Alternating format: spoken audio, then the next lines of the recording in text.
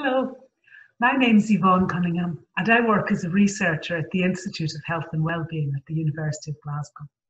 I want to talk to you about the qualitative approach to research.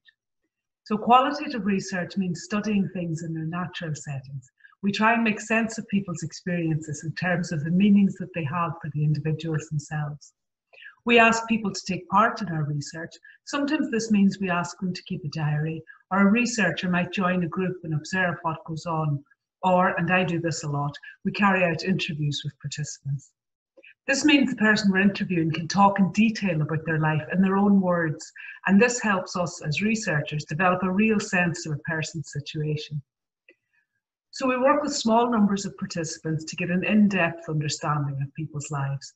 And this kind of research approach is needed because we can only understand people's experiences if we see them in context.